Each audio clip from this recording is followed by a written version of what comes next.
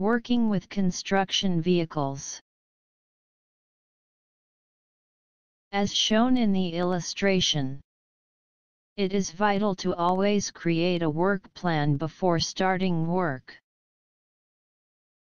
When driving construction machinery, there are blind spots where the operator is unable to see because the machinery is large.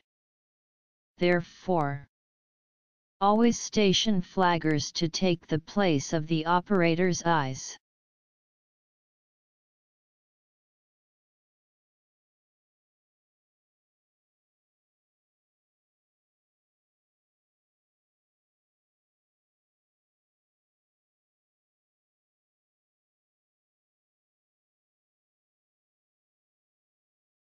Key safety points.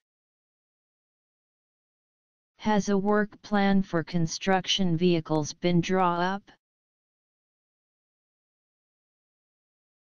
Has the stationing of workers been determined before starting work? Have do's and don'ts been explained to all persons concerned? Have all vehicles been checked before starting work?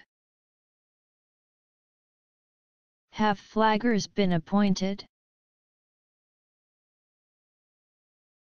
Are signals standardized? Do operators have a sufficient understanding of the vehicle's characteristics? Are the vehicles used only for their intended purposes? Are workers seated on vehicles in places other than in the driver's seat? Are operators appropriately licensed?